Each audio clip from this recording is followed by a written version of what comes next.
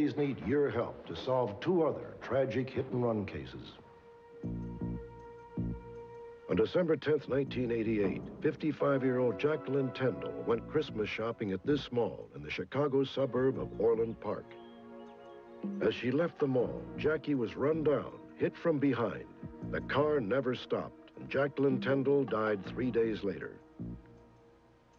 The vehicle that struck her might have looked like this: a two-door Buick Electra or Park Avenue, light blue, model year 1986 or 87. On the night of July 13th, 1991, 17-year-old Dawn Lamont and her best friend, 18-year-old Gail Jordan, were together when Dawn's pickup truck broke down just 7 miles outside of Magnolia, Texas. Dawn and Gail were apparently walking to get help when they were struck by a hit-and-run driver.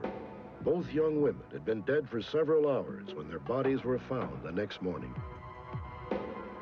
Based on a piece of broken headlight, police believe the vehicle which killed Gail Jordan and Dawn Lamont looked like one of these: a 1983 or 84 Chevy Suburban or Blazer. It might also have been a Chevrolet van or pickup. A $15,000 reward is being offered for the arrest and conviction of a suspect.